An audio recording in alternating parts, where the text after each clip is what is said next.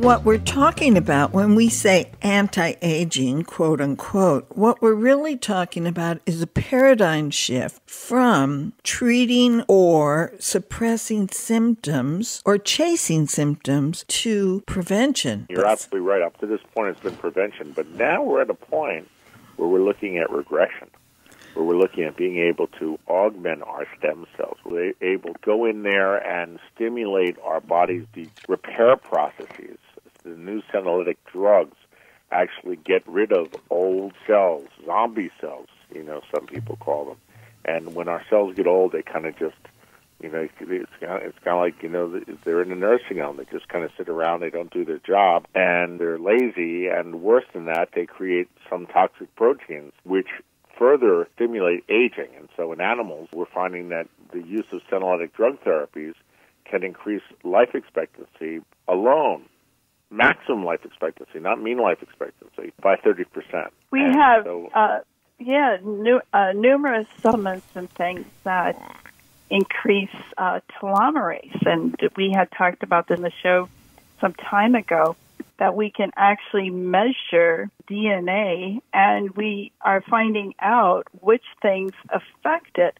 And some of the most effective things for having the best telomerase length are some nutraceuticals, but hormones too. When the hormones are replenished, I know is a huge pillar allowing people to not just go into a decline, but actually regenerate if they're starting to decline. We can intervene, get back to where we were. As soon as we wake up and notice that our activity, how we go through our day, how sharp we are, isn't as great as we want it to be. In those moments that we wake up, there's so many tools to actually improve, I think, beyond our wildest dreams. You're absolutely right. When I first started anti-aging medicine in 1991, there was only about 7 interventions, or I say even interventions, about therapies, even drugs, that might have a beneficial effect for anti-aging. Most of it was exercise and diet, which is still very important.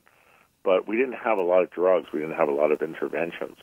Today, there's over 50, probably closer to 100, well-accepted interventions, drug therapies, other things that can have a direct benefit with regard to improving the function and normalizing or youth or I don't want to say, I'm looking for the right word, but a drug that brings us more back to a youthful norm than simply treats a symptom. This is very exciting because all it takes is just one single breakthrough drug, and the whole paradigm changes. The whole thing of aging changes. Just like in 2005, Joey Heatherton was the first woman over 35 to ever get on the cover of Playboy. Oh, wow. Why is that important? It's important because women were not seen as sexy, youthful, vibrant. After the age of 35, they were dried up. Their hormones were gone. They were no longer childbearing. That was it. Game over. Sorry, ladies. You've done your thing. You've done your service. Now, go in the back room and knit. Okay.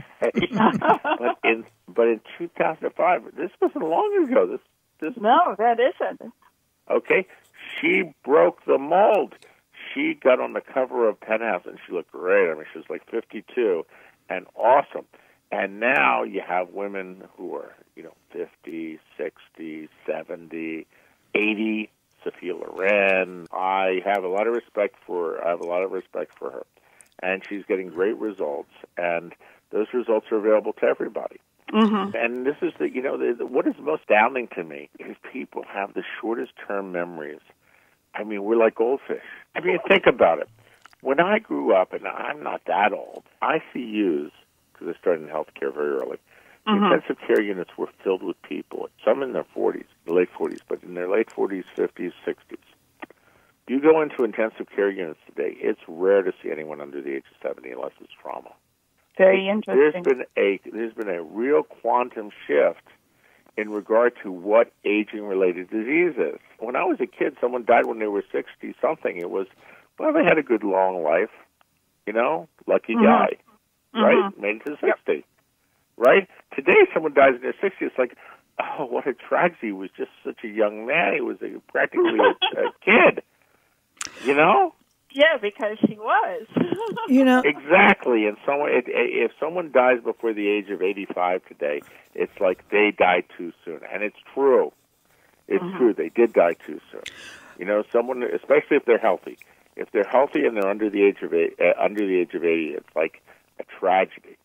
And that's going to continue to ratchet up if we can overcome the environmental assault on public health, but that's a different story altogether. Oh, that's an important story. It's a base that all of this is teetering on. Unfortunately true. Unfortunately true. I wanted to talk about, someone sent me a blood test of a friend of theirs, a man in his late 50s who was suffering panic attacks, but didn't tell me a history, just said, could you look at this blood test? I look at this blood test and I said, this is a man who's depressed. He can't feel good. And I had an elevated CRP. I had a testosterone in the 198 range. I had a DHEA that was so low. So he was wide open to inflammatory diseases.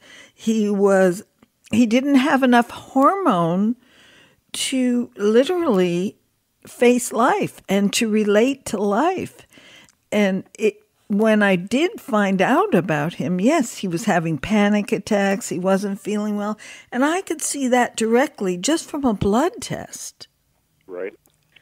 Many of the people that we're talking about that do want to age in a better fashion are doing things. They're finding practitioners who can coach them in better lifestyle choices. Or I love Dave Asprey's idea of biohacking, that each of us as an individual can make changes in our lives and in what we do, what we eat, what supplements we use, and do N of one studies, one person in the study ourselves. And we can conduct these studies ourselves by looking for the outcomes. What kind of outcomes are we trying to get with this?